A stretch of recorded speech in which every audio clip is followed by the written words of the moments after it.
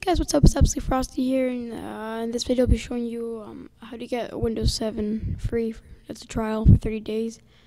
There's an ISO download, so beware.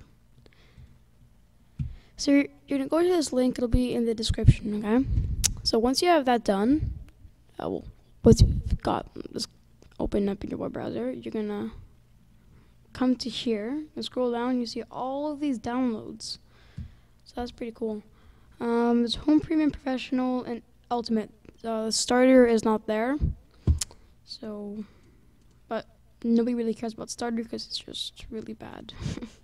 Anyway, so as you can see, for every single version of each version of Windows 7, there's a 32-bit architecture and a 64-bit.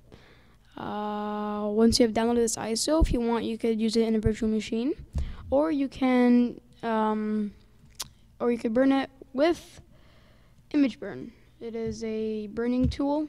So once it has loaded, I'll put the downloaded link, the download link in the description. Install it, okay? Then you go to write files to disk. You select your file and choose your file, your ISO. Cancel.